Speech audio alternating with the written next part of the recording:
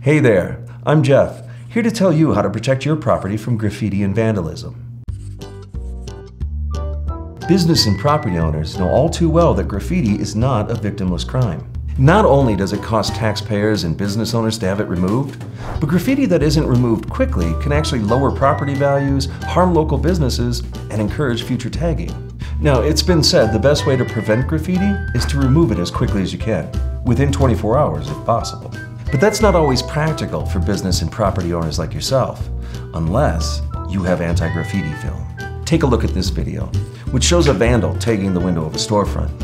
Luckily, the business owner had previously installed anti-graffiti film and was simply able to peel away the vandalism with no damage done to the window itself. And having the window film replaced is inexpensive and just as effortless. With window film, not only can you remove existing damage in seconds, but you can also discourage future vandals from turning your storefront into their personal canvas. That's how you protect your property from graffiti and vandalism.